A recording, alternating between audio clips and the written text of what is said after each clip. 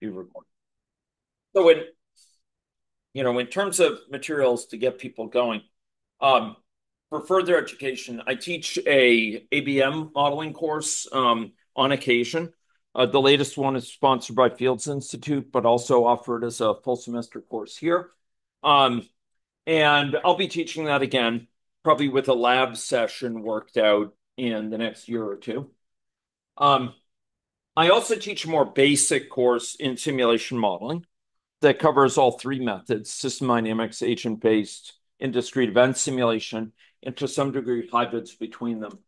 That's provided as a graduate course, as well as an undergrad course. 394 is the undergrad, 858 is the graduate course.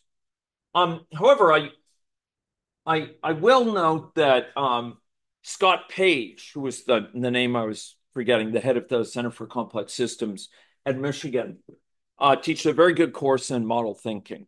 Some of my students have taken it. Some of those elsewhere in the boot camp speak highly of it, and I've seen parts of it, and he really does a fine job.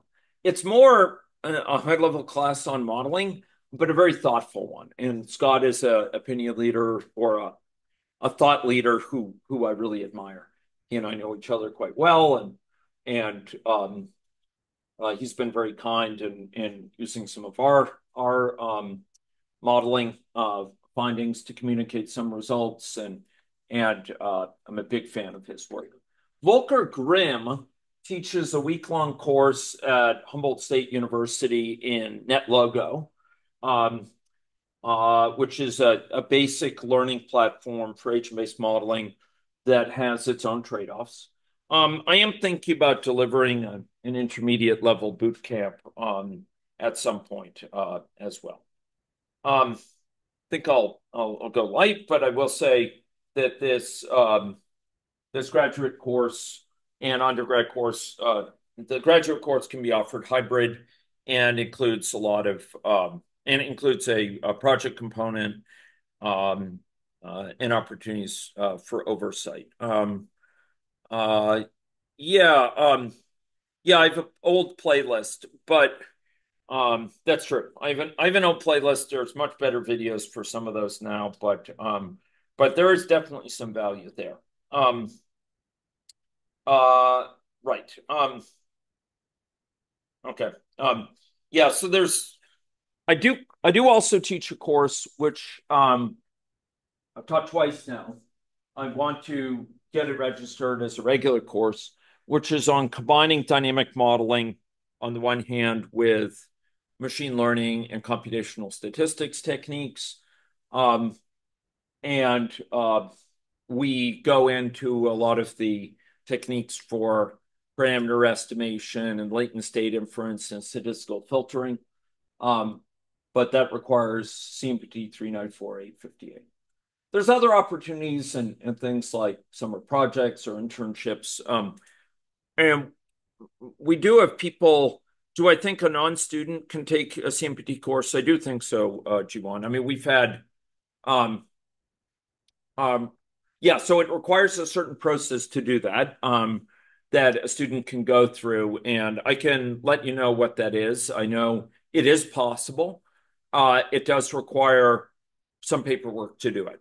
And I'm glad to speak with you about it, Jiwon, if there's interest. Okay, that was our boot camp. That was last year. Yeah. And the hackathon is next week. Okay. Um, so those are most of the comments. I will say that I have a channel that some of you have had the misfortune of stumbling over, but it has what is somewhere probably around 2,500 videos or what have you in it. It's a bit of a what's the right word for it? Somewhere between rat's nest and kind of cornucopia. Somewhere between um, you know uh, labyrinth um, and uh, and sort of font of delight. It has just huge volumes of materials. Sometimes there's nuggets that are small and 5 minutes. that we broke, sessions up into these things. And then there's, multi-hour videos of me building models with people and so on. And um, it really needs to be tamed. In past years, I had some students who were interested in helping to curate it, and we did a lot of work. Larissa pointed to some of the resources. I haven't really done that in recent years. It's time for cleaning the Aegean stables, I think, and deprecating some things on there, and really highlighting things that are the most current or the most effective presentation, the most helpful sort of walkthroughs, etc. I don't have grand notions of how to do this. I'm quite naive about it, and um, it's grown to such a size. I don't quite know what to do about it. But if anyone's interested, we should talk because I'd like to make better use of it. Um, yeah, I already answered that. Yeah, yeah, thanks. Um, yeah, so other things. Well, I will say the current environment is favorable for publishing modeling papers.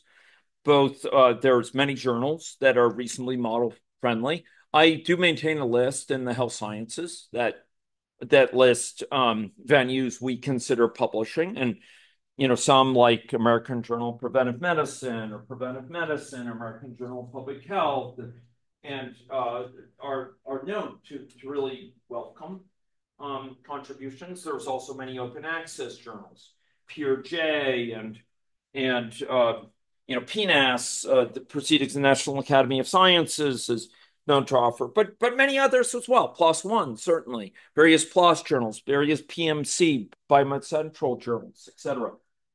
It used to be when I first started teaching this stuff.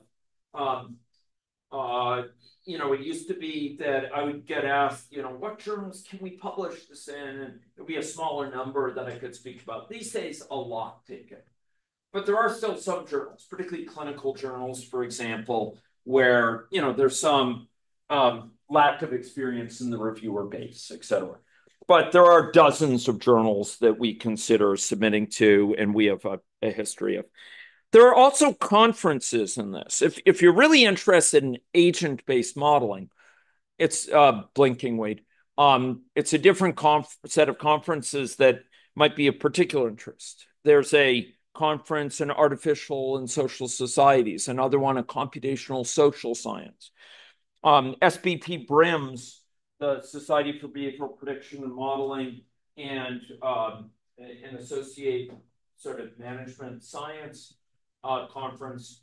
I published quite a few models in there, and it's a good conference for technical feedback and for bringing it together with big data and machine learning techniques, social media analysis, smartphone-based data, et cetera. So there are a set of conferences. The International System Dynamics Conference dabbles in agent-based modeling, and has some sessions associated with it. And but has overwhelming emphasis in system dynamics. The Winter Simulation Conference is another conference, although it tends to be mostly discrete event simulation. Okay. So I think those are all of the comments that I will give at this point. It's been a real honor, a lot of fun, and very exciting to see new generations of students engage with this material. Blinking, despite AP challenges sometimes. I want to thank you for your patience. I want to thank you for your accommodation. This has been a very difficult week for me personally because of this harassment case that's been going on, where I and many other faculty have received death threats and attacks from an aggrieved former student who's brought up ideology from the U.S.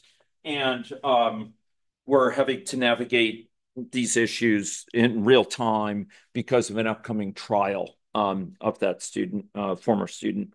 Um, and this is all taking place very quickly. The trial is scheduled for next week, and subpoenas have been issued, and I'm helping to advise students on this.